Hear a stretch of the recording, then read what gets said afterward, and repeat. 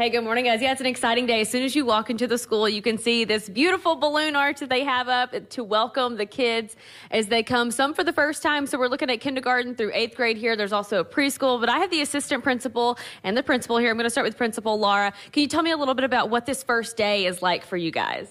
Hi, Alex. We're so excited that you all are here, and we're excited to welcome our students back today. We've been gearing up all summer to get ready for this special day, and it's good to have the positive energy and welcome our students back.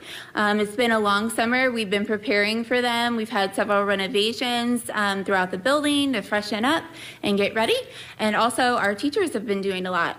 Yeah, no doubt. There's about 650 kids here at the school. So Assistant Principal Jennifer Schultz, can you explain a little bit about how your teachers have been getting ready and how they're feeling today? Well, they're excited. We're all excited. Teachers have worked hard. We've had some professional development, but then we've had some fun with the staff retreat. They've worked hard this summer. The best today is the kids are back in the building, and we're really ready to go. What is the goal today? Are you just trying to get them here and get everybody situated? I'm sure not going into too much detail. Oh, we're just going to have fun. Today's fun. First day is fun. I like that. What's that like for you guys? You're starting the day really early. It's been a lot of build-up. What's it going to be like when everything finally goes successfully? Yes, well, that anticipation is really fun and gives you a little nervous butterfly sometimes, but also excitement because really it's all about the kids, and that's what we're here about at St. Gabriel.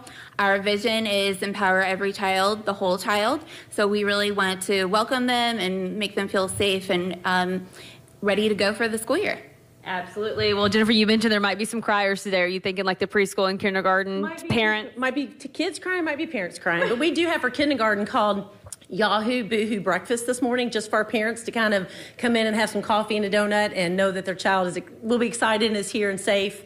But it might be a few tears, but we will get them in the building. Absolutely. That's like a soft send-off. I like that. You don't just have to drop your kid off. You kind of welcome them in, give them a minute, and then tell them to go home, guys.